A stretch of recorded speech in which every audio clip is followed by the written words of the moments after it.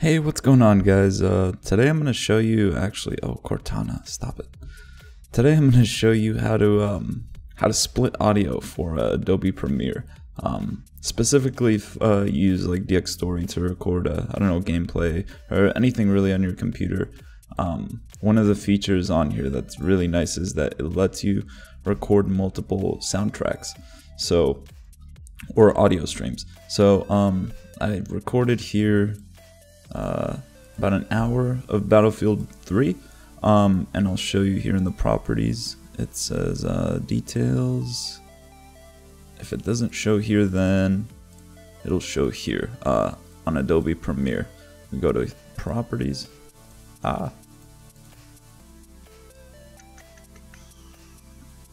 Properties, and contains one video track and 3 audio tracks. Right. So it contains 3 audio tracks, but what happens when I drop it into Adobe Premiere and make a sequence?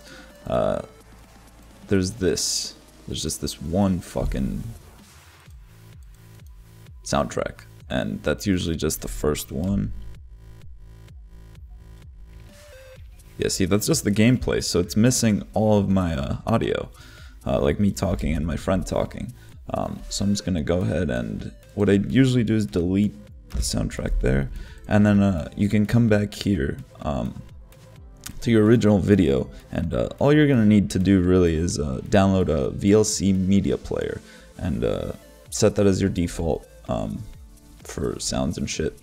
And once you have that downloaded, I think you might have to restart your computer. I'm not entirely sure, but then when you come over and you right click on the video with the multiple sound streams, it'll just say extract audio stream.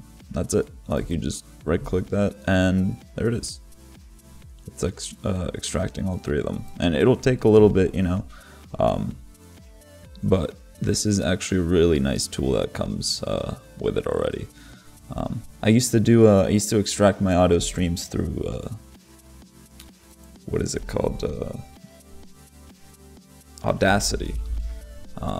I used to use this app, but this is much easier, to be honest. It makes it and that way you have the raw files, you know, and you can just drag those into Audacity and just edit them there. But see, now it's doing the second stream, and yeah, I'm just gonna let that finish and come back to you guys once this is done. All right, so now that that's done, now you see you have the three audio stream files, and you can just drag those into Adobe Premiere, and then you can, of course, you can edit them out and stuff with Audacity and whatever you have to do, whether, you know, noise removal, whatever, just a little cleanup here and there. But if you're perfectly fine with the audio streams the way they are, you can just drag them right in, and if not, drag them after editing. You know, save them as a different thing, whatever you need to do. So then once you have the 3 audio streams in here, after deleting the original one that comes with this, so I'll just do it again just in case, you drag in your clip, and it has 1 audio file. So you just delete that and then drag in your 3, just match them up, and since they're the same length as your video file, they just line up perfectly. And so high, Jesus.